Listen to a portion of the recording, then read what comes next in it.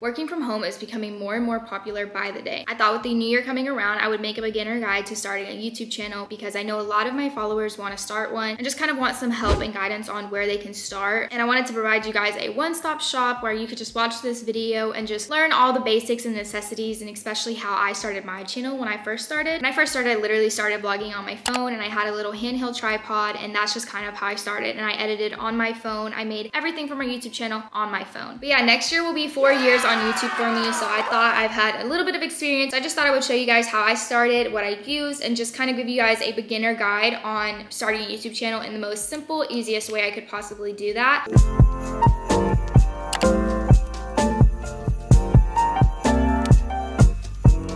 I'm gonna share with you guys what I think is a good way to start your YouTube channel, or just to get you up and running. It's very easy to learn. It's really not as complicated as everybody makes it out to be. There's so many YouTube videos on how to do it, and that's exactly how I taught myself. I literally taught myself by watching YouTube videos. So hoping this video will give you guys some insight on what it takes to be a YouTuber, and also just kind of how you can start your YouTube channel if you do want to do so. So before we get into this video, I do want to kind of just talk about some of the emotional tolls that I've had to go through, and just kind of talk about what I've experienced as being a YouTuber, and give you guys a heads up on what it actually means to be a YouTuber, rather than just telling you guys how to do one and then you get into it and you already have grown a following and it's too late to back out. I mean, it's never too late to back out. YouTube is not something that, you know, you have to continuously do. So to be a YouTuber, it is going to take a lot of time and consistency. So I will say, whenever I first started YouTube, it was not as demanding as it is on me now. Now I work with brands, I edit my videos, I'm a full-time YouTuber, so I'm having to post twice a week. I really honestly should be posting more than twice a week, but right now twice a week is just what works for me. So that's a lot of time and energy that goes into editing. Once you already have your platform built for you, it gets to a point where it gets hard to maintain that platform or to keep up with that platform, because social media is literally just growing so fastly. Make sure to stay on top of everything, make sure you're giving good content for people to watch, content that they're going to enjoy. You have to also understand what it takes to have a platform, you know, or what comes with having a platform. Whenever you do have a platform, you're opening up the book for anybody to just say anything and everything about you. You know, you can obviously comment back and do that and everything, but you have to understand that by you posting, people are going to have opinions about your life. People are going to say things about your life. I know for me personally, I had to be careful with what I would post about my family because of my mom's work as well as my sister's work. So I couldn't just necessarily just film whenever I wanted to, or, you know, have whatever I wanted into my videos. Now, as I'm an adult, so I can do what I want, and I'm also in my own apartment. But yeah, you just have to really realize that you're putting yourself out there. Like, if you want to have a public social media job on the internet, you're putting yourself out there for people to know what they want about you, to say what they want about you, you know, just all those things. Like, you're opening those doors, basically. I also just kind of wanted to include, I'm not necessarily saying that, like, it's okay. You see constantly online some of the things that people will get in trouble for, and just things like that. People do have to understand, at the end of the day, influencers are regular people who make mistakes as well. But whenever you are like an influencer, it's almost like you're held to this like category of like not being able to fuck up, or not being able to do mistakes or do dumb things, because immediately your whole entire platform plus some is going to be mad at you and trying to let you know that you did wrong. And it's like, sometimes people don't realize that influencers are just normal people as well. So sometimes that can be a lot to handle for different people. If you don't take public hate very well, or you're a very anxious person, I definitely think this would be something that you would need to really take into consideration, because it can cause you a lot of mental health problems. So if you're not really ready to have all the opinions on your life, or to have all these people eyeballing you, everything you do, you have to take that into consideration. You know, maybe that isn't something that I'm really okay with, and think about, well, then maybe YouTube really isn't something that would be the best for me, because I'm not really ready to be out like that publicly. Another thing I would have to say is how much time actually goes into specifically my YouTube videos and kind of what I've experienced. Definitely not how it's going to be for every YouTuber. I just know with how I edit my videos and the style that I have for my channel, it can take me anywhere from 3 hours to 12 hours to edit a video, and I'm not even exaggerating. Sometimes I can edit a video and it won't take me any time at all. It'll just be done just like that, right? And then other videos will take me so much time, and then, you know, do you have the patience to sit there and edit that video all day, or to take that long to edit that video all day? I would also say that with being a YouTuber and being a social media influencer, I guess you could say, it is very, very hard to separate work from home. home. I work from home, you know, like it's very hard to do that. So sometimes I'll damage almost my personal relationships with people because I'm not investing enough into my personal relationships, because it is so easy to get caught away with work. Like I will spend a whole day editing a video. Christian will finally get home from work at 5 o'clock and I'll still be editing because I'm not done yet, you know? Like my work is a 24/7 thing. Like I'm always working. There's just a lot of like emotional drainage that can come with having a YouTube, and are you ready to open that can of worms basically for your life? But first thing I wanted to talk about is how to create your YouTube account. So this one's kind of self-explanatory. Most of you guys, if you're watching this video, you know how to make a YouTube account. But for this one, you're literally just going to go and make a Gmail, and then pretty much after that, like that's how you make your YouTube channel. You just go and then like make an account. I will say, whenever you are making your channel name, like if this is something that you want to happen long term, then I think that you should really come up with a name that you can see lasting a long time. At first, my first channel name was Fit Fab Sav because I was like on a little workout hook. I am not a workout person. I don't work out really like that anymore. I wish I was. I'm like, I want to get back into it, but that is like, I couldn't have had a whole channel that was like Fit Fab Sav because it just didn't fit me. You know, that wasn't something that I was going to continuously do long term. So I ended up changing it, but I remember I put my name into a generator. That was literally how I came up with my name, y'all. I put it into a generator and it put SavWay, and I was like, this is actually really cute. Like I think I had like 2 other options that I was deciding between the 3, but then I put SavWay and it just fit and it stuck, and that's just what I've had ever since. So when creating your YouTube account, you definitely want to have a banner and a photo. So the photo is really easy. Just pick a photo of yourself or whatever you want and then just upload it, and then that will be your YouTube picture. But banners are something different. So banners are kind of like the little thing that is at the top of your YouTube channel whenever you open it up. I'm going to show you guys how to make 2 different kinds. So I'm going to show you guys how to make this version, the one that I have on my profile. And then I'm also going to show you guys how to make just like a really simple one that just says your name.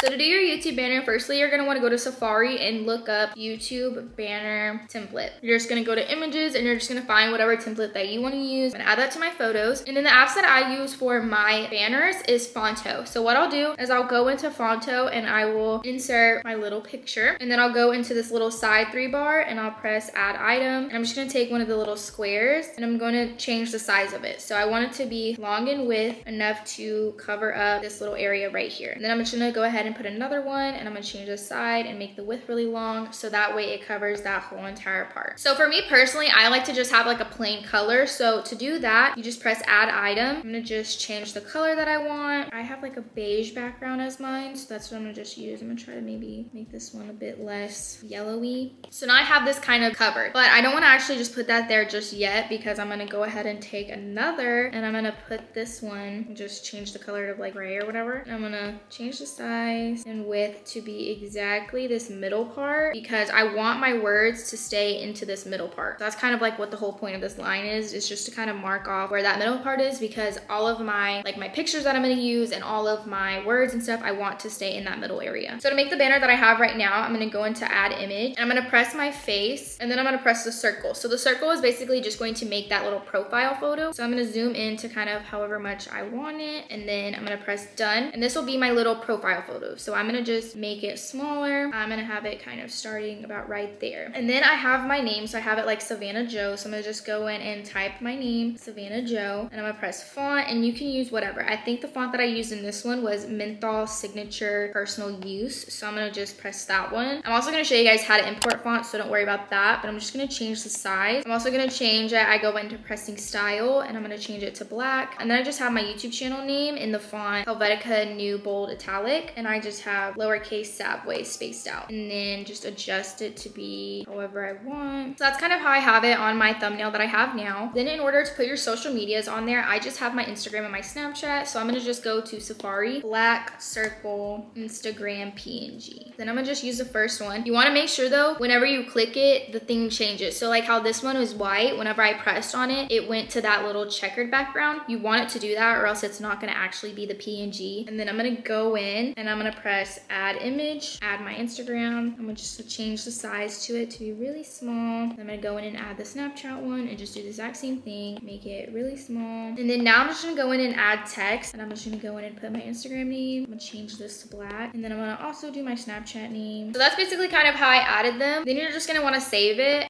So banner number 2 is gonna pretty much be the exact same way. You're just gonna repeat all of the process, except you're not gonna add the profile pic. You're just going to go straight to the name, and you're only going to do SavWay, and you're just gonna kind of have it spread out. So you're gonna do letter, space, and then I just added a shadow to it. I didn't show it in the video, but it's just really easy. You just go in and you put a shadow and just change the opacity of it, and that'll kind of make it be a lighter color.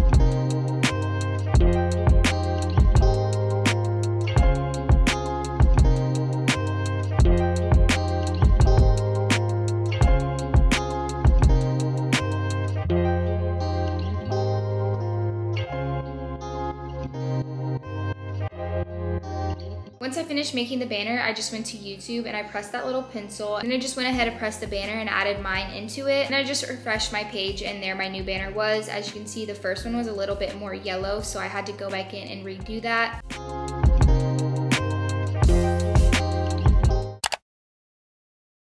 It is a lot later in the night. I kind of had to take a little break. I edited the footage that I did already have, and that kind of took me a really long time. So now it's a little bit later and I'm finally getting back into filming this video. But now we're gonna start with, what do you need to actually film your video? If you have a camera, that's great, but this is probably not gonna be the video for you. I'm gonna be showing you guys in this video how to do everything from your phone. I have the iPhone 11 Pro Max now, but when I first started my YouTube channel, I used the iPhone X. For lighting, you can really honestly use so many different things. I know in the past I used my vanity lights because I had a really big vanity. So if you do have a vanity, definitely use that to your advantage. But I also in the past have used lamps. I would just take the lamp shade off and just kind of use that light. I've also used some really affordable ring lights on Amazon, but you can find ring lights anywhere from like Walmart, Target, literally anywhere if you don't have Amazon. I know there's some at like Ross, Marshalls, TJ Maxx, so you just have to really find around and look. But I do want to say that you do not need lighting whatsoever. You can 100% just use natural light, but I wouldn't recommend necessarily using just like your inside lights. I would suggest having at least something because it will help the quality to be a bit better considering you are using your phone. Elf actually has this little ring light right here. It's like $8, but you can basically just prop it onto your phone and film like this, and that'll give you pretty good lighting.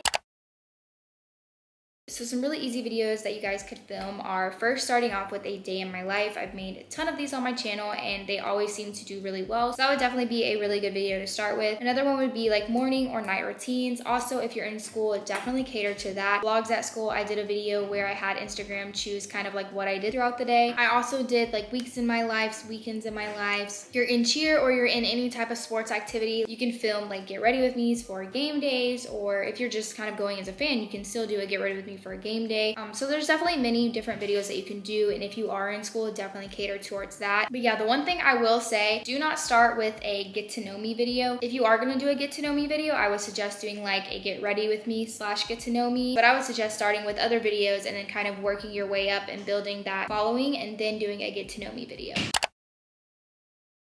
So now we're going to be moving into editing. So I'm going to be showing you guys the basic edits that you need to know. I'm going to also be talking about how you can import music for free and how you can do a hack to add in different words. So I'm basically just going to be covering all of the basics. So to start, you're just going to go into iMovie and you're going to press create project, movie, and then you're just going to go in and add your clip and then press create movie. So to do a simple cut, all you're going to do is go and find wherever you want to cut. You're going to press actions, split, and then you can just find wherever you either want to cut it, or you can also just drag it and do that way. But another way would be to just find the spot that you want to split again, press split, then grab it and press delete. If you wanted to do a little zoom in, you would go and just figure out wherever you want it to zoom in, press split, and you're going to go back and grab that clip and press that little magnifying glass at the top. Then you're basically just going to pinch to zoom wherever you want it to do that. Press that magnifying glass again and then go back and press play, and it should just kind of like zoom in.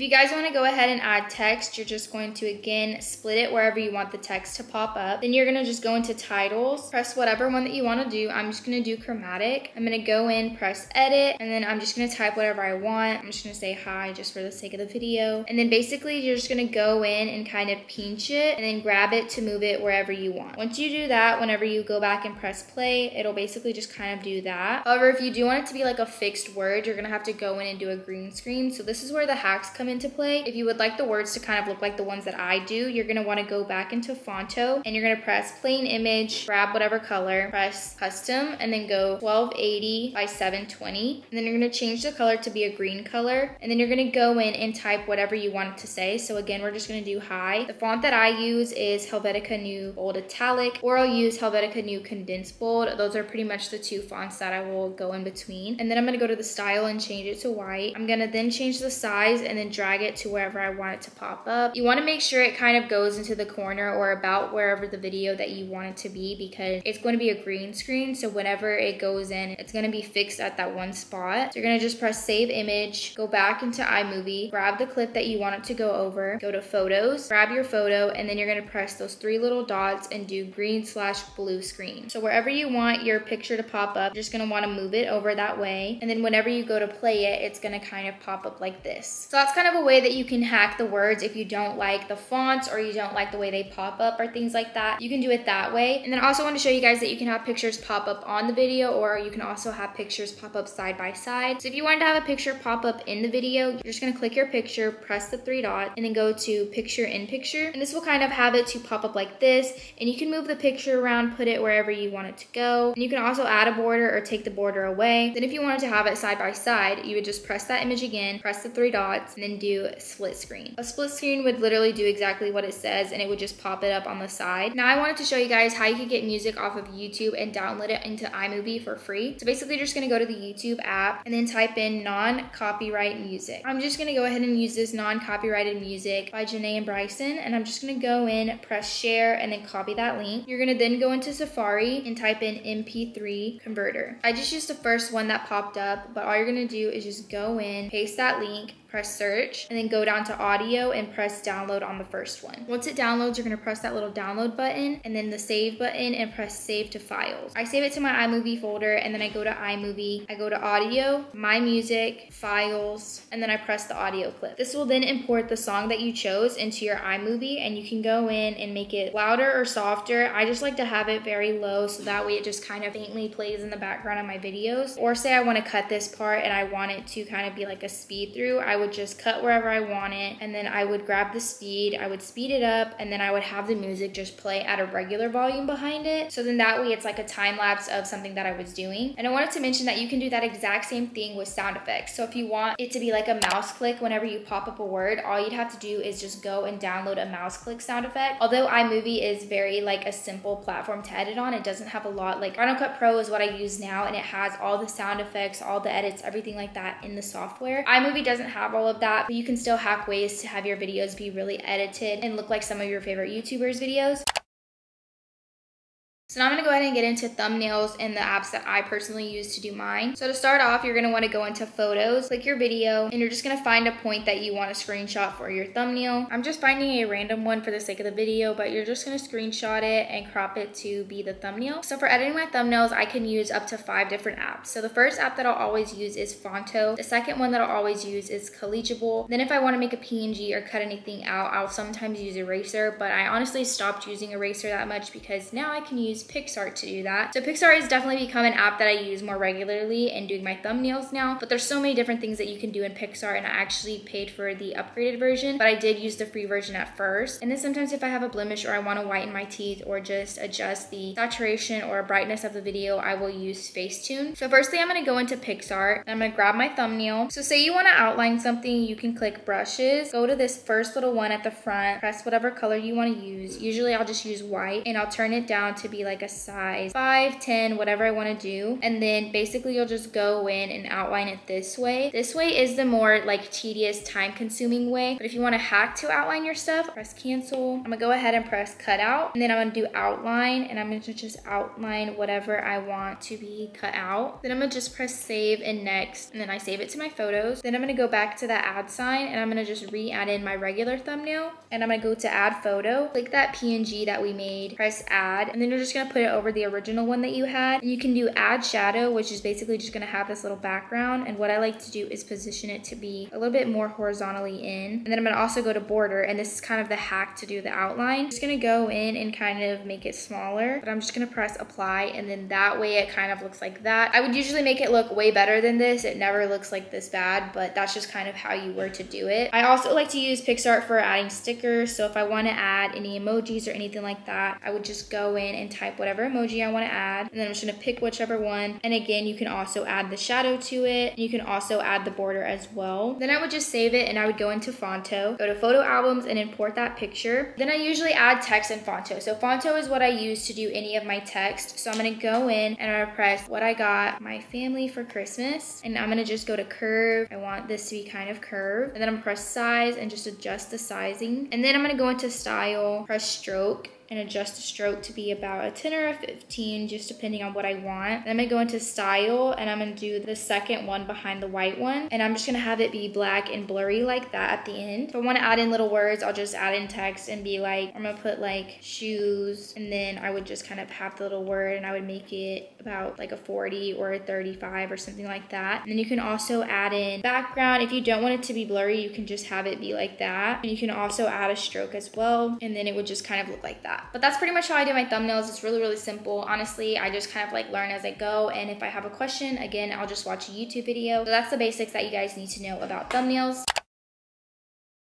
So now I'm going to show you guys a really simple and easy way that you can do a outro and intro. Fonto is like my best friend. I love using this app. So all I'm going to do is press plain image, and I'm going to go in again and adjust the settings to be 1280, 720. And then you're going to kind of want to press whatever color that you want. So I'm going to do pink just for the sake of the video. And it's just going to give you this blank canvas. So now what you're going to want to do is type in your channel name, or if it's just your regular first name and last name. Then I'm just going to go into size, and I'm just going to adjust it and have it however big or small that I want it. You can add shadows, create it, make it colorful, do literally whatever you want to do, and you can do that all in style. I'm just going to personally leave it white, but all you're going to do is just press save. This is very, very simple, guys. For the outro, it's literally going to be the exact same thing. So I'm just going to delete what I had typed, and I'm just going to type in thank you for watching. I'm just going to adjust that to whatever size I want, and I'm going to go ahead and add a little text that says subscribe, and I'm also going to add another one that says watch more. This way, whenever you go and do the end screen, you can add a profile pic to show subscribe, and you can add a video to show like watch more, so people can click on that. But then I'm going to go into iMovie, and I'm just going to press that plus sign to add it to my timeline, and it will kind of move, so you're going to want to disable those key burns and then crop it to be wherever you want, and then that will kind of stop it from moving. But same thing with the outro, you're just going to add it in there with that plus sign, disable the key burns, adjust it to wherever you want it, and then just play it, and it will kind of just sit like that.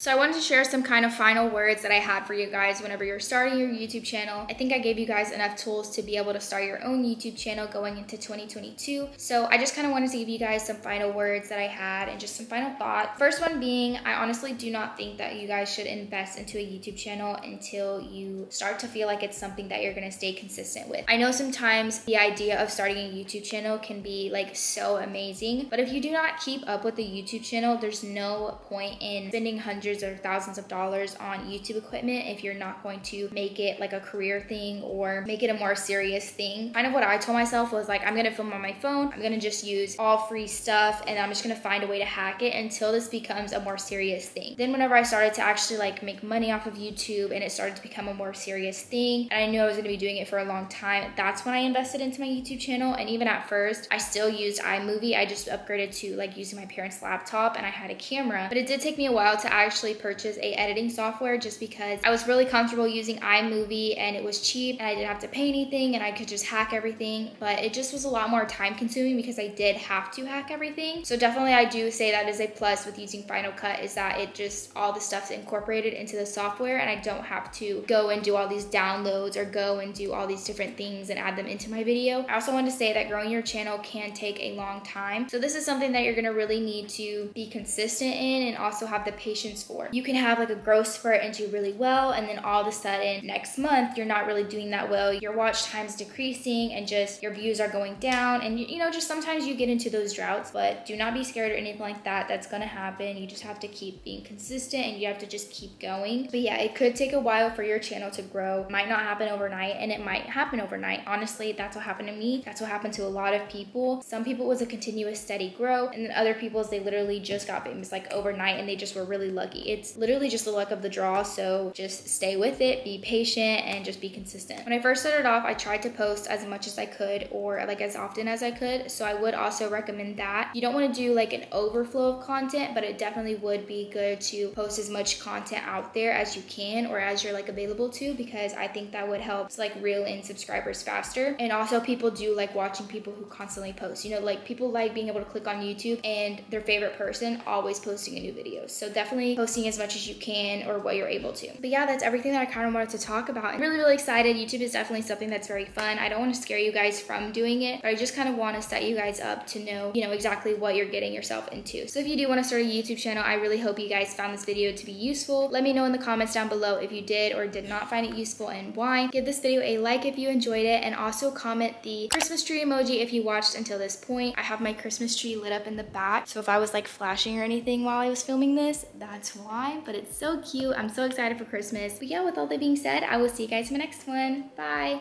Good luck on your channels.